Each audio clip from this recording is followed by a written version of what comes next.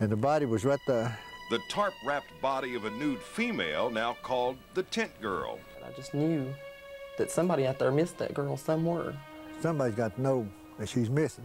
It was a murder mystery, capturing the Georgetown community and even catching the attention of a young man from Tennessee, sweeping him up in a dark obsession. The first time I stood here was in 1987, and here it is 2015. I'm here, and it's different now.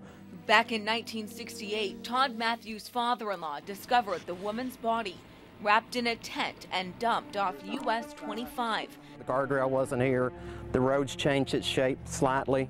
No one knew her name, and for decades she was called Tent Girl. And when Todd heard the story, the factory worker turned into an amateur detective. There were times that we would call people. I tried calling colleges, universities, churches, just emailing them, whatever I could do to try to find more information. But it wasn't easy. Todd says he was spending money to come up to Georgetown and investigate. He says then a series of eerie dreams kept him going. Todd says the reoccurring dreams always involved seeing the woman's face, but one was especially chilling. Now, of course, I asked her, you play along with it, who are you? And she said, cut me out and you'll know.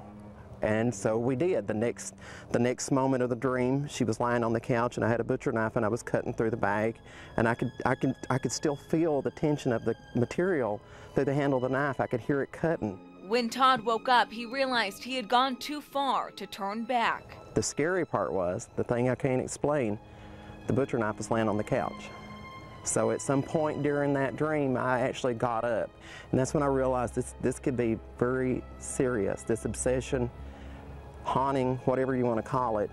And I think it's what drove me to continue to find her. Whether it was the dreams or his determination, Todd eventually identified Tent Girl as Barbara Hackman Taylor, 11 years after he first heard about her and 30 years after her murder.